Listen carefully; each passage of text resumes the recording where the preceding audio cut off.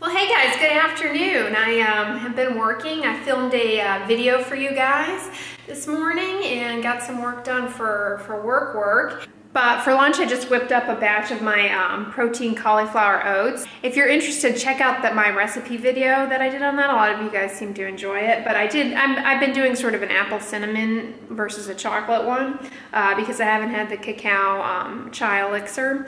But I'll show you. Here it is. So here's how it came out today, per usual. And if you're new here, this is something that I really enjoy and have pretty much every day, I want to say.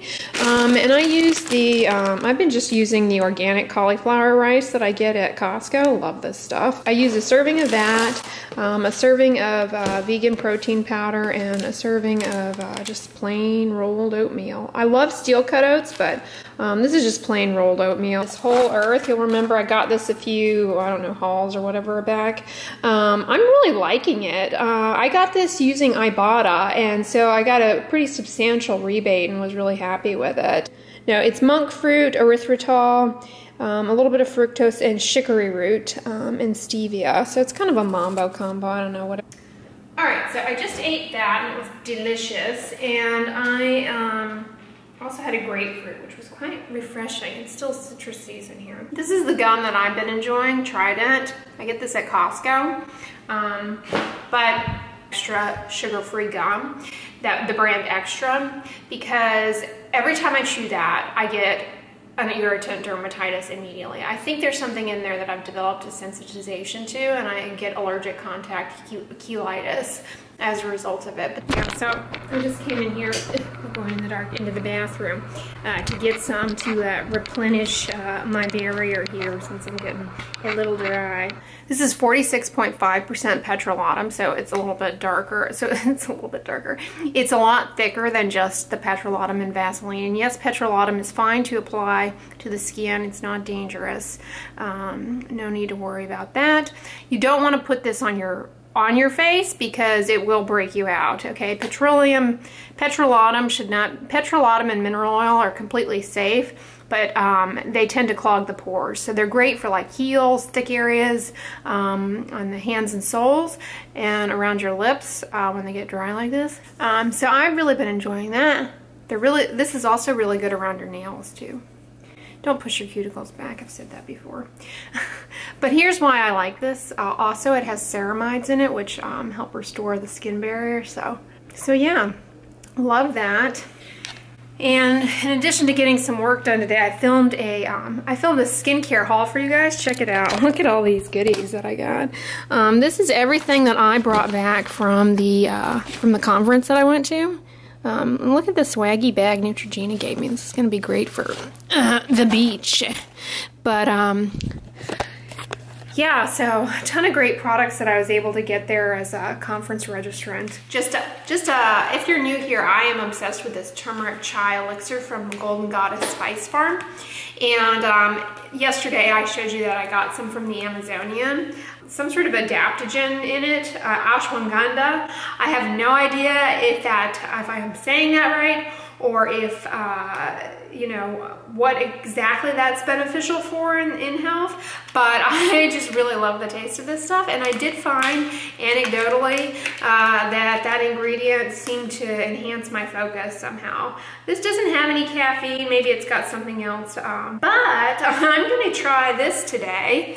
This is I picked this up a while back. It's the Beauty Dust moon juice supplement, herbal supplement that I'm going to give a whirl today. So I thought it'd be fun to try this today and share it with you guys. It says, Beauty Dust is a radiant edible formula to expand your beauty, luster, and glow from within. Alchemized with organic and wild-crafted herbs, adaptogenic plants, and bioactive minerals. It says, store in a cool, dry place. And it says to get moon dusted, you mix 1 teaspoon with 8 ounces of water, nut milk, coffee, tea, or smoothie. And I know in the cafe they incorporate this into a variety of foods, and I believe there are even like recipes that you can use with this. You can make a chia pudding with this. But I'm gonna follow the instructions and give it a whirl. I'll open it up for you guys. And unjarring. It smells really good. So I've got some water boiling here. Here's what the dust looks like. It comes with one of those silica packets in it, which Don't eat that. I guess that's to keep it dry, but yeah, it looks kind of like dirt. So you can see it. It looks almost like a hot chocolate. It smells cinnamony and sort of earthy. Okay, just smelling the vapors, it kind of smells like something, I don't know, like I feel like I'm Snow White and I'm going into some little gnome world, and this is like some sort of sustaining thing that they're giving me. So here we go.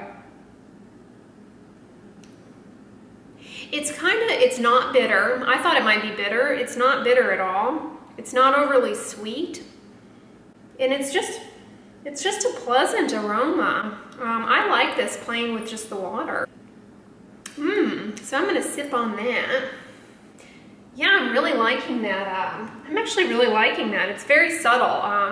And I don't know if this has caffeine in it or not, but that's really pleasant. It is really kind of calming and relaxing to have. Second up, I'm going to start whipping up a batch of my, excuse me, I got the beauty juice burps.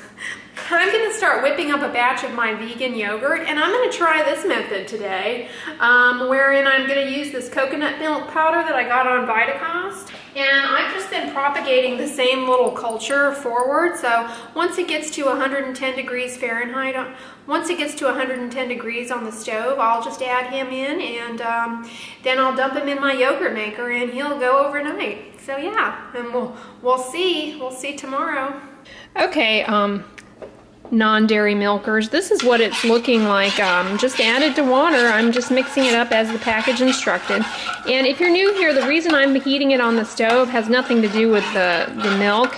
It has to do with making the vegan yogurt. It has to do with making the yogurt. You have to heat the yogurt up to 110 degrees before adding the little starter, before adding the little bugs, so that they get nice and toasty at just the right temperature. So that's why you do this. And about to head to the gym. It looks like rain is about to bluster over, so I hope that I've just got some gum here. I hope that the gym's not too crowded.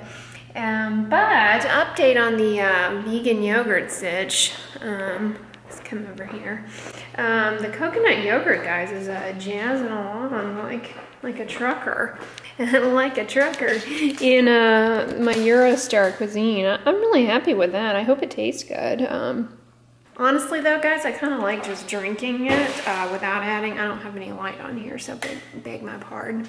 I kind of like just drinking it without any thickener. I sort of like it just as is, but to thicken it up, I've added xanthan gum, and I've also added, in the past, I tried the pectin method that comes with a kit, and I didn't care for that. Anyways, I'm gonna go to the gym, hopefully get a good workout in, and yeah. So I did in fact come in with my different again tonight, but one of the things, since we've got some new people here, you know, I've mentioned that it's fine to use benzoyl peroxide in combination with different, and actually that's how I use it, and I do typically use 10% benzoyl peroxide. I normally keep this product in my travel bag. This is the La Roche-Posay 5.5% benzoyl peroxide. I just happen to keep it in my travel bag for convenience, basically. I'm just going to show you guys how I put it on, but I put about that much on my finger, dot, dot, dot, dot on the sides. Then I might do a little more here. Maybe a little bit more. I mean, I really tolerate this well, and this particular formula goes in nice. Then I just rub it around like this. Eucerin is keen on the idea for people with eczema of creating a body oil for cleansing the body, particularly with people with eczema prone skin, and they of course gave me a little sample here. And I do in fact like this as a cleanser for the body for visibly soiled areas. It has omega oils in it, which have been shown to be helpful for you know, dry skin and inflammatory skin conditions. So I actually ended up using this kind of as kind of to create a barrier for shaving my legs. I found it worked nicely for that. But anyways, do I look any more beauty dusted? After that, I enjoyed that stuff. I don't know what it's supposed to do, but It was quite calming, probably all placebo, but it tasted delicious. I would probably repurchase it, although it is quite expensive. I would love to go to, I guess it's Venice Beach, and check out the cafe. It could just be, you know, ground up skin cells or something. I don't know, but it tasted good. Anyways, guys, I'm going to conclude the vlog here. I hope you enjoyed it. Give this video a thumbs up, share it with your friends, and as always, don't forget, sunscreen and subscribe. I'll talk to you guys tomorrow. Bye!